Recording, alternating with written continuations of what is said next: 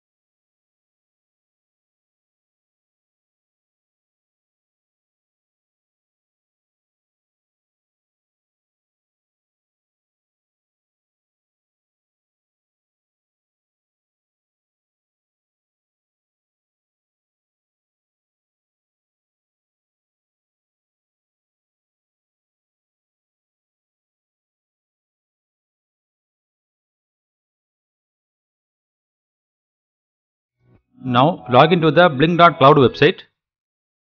Now go to this templates page, click on new template. Here we need to give the template name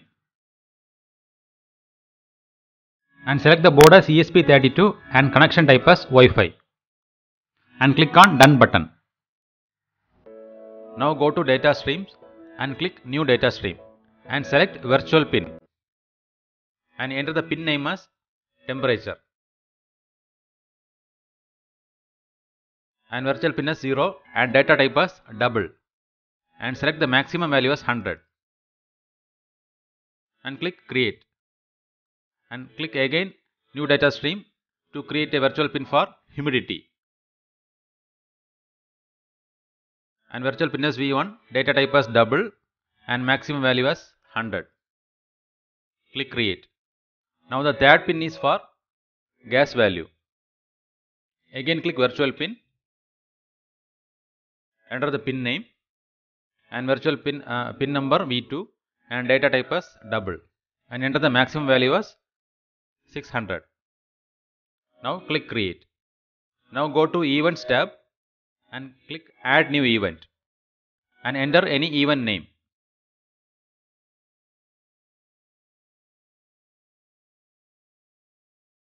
Now click on the warning tab and give the message and click this radio button send event to notification tab and again click on the send event to timeline button. Now go to the notifications menu and click enable notifications and now select the email to option as device owner and push notifications to that also we need to select as device owner. Now change this to 1 minute and click create.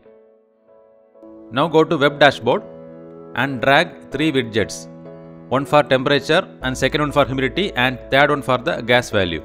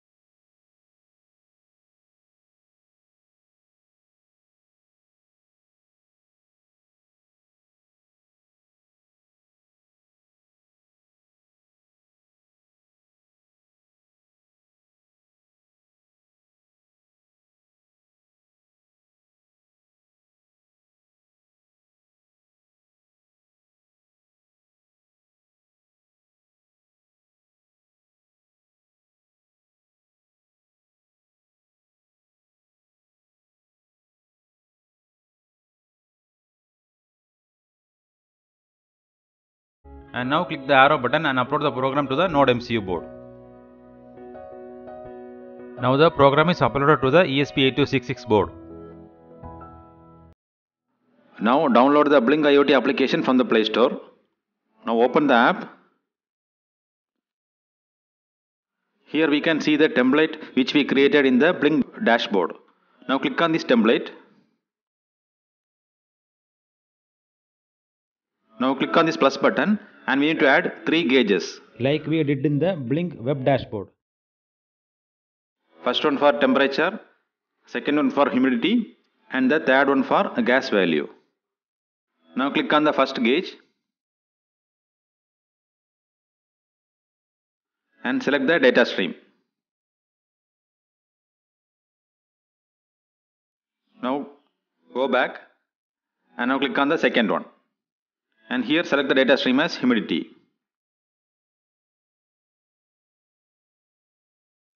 Now again go back and click on the third gauge and select the data stream as gas value. Now go back and again go back. Now we have created the template in the Blynk dashboard as well, and now we can check the output. We will get the pollution alert notification in Blynk dashboard in timeline menu. At the same time, we will also get an email.